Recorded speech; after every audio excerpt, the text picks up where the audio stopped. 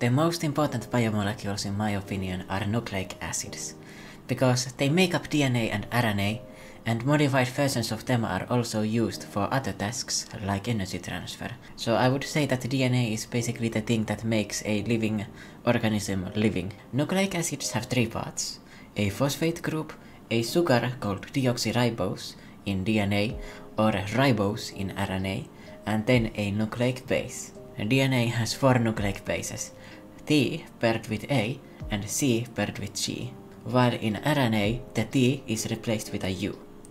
Combining the nucleic base, phosphate and sugar together, we get a nucleotide. And DNA itself is organized into different chromosomes, with millions of these nucleotides in each of them.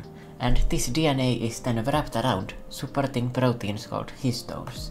The more tightly the DNA is wrapped, the less it gets read. And this is a part of how the body can control gene expression. By the way, we read DNA sequences from 5' to 3' because that is the direction DNA polymerase that copies DNA writes it. And for this I think you kinda need a mnemonic. The DNA polymerase reads up and writes down, and that's how you can remember it.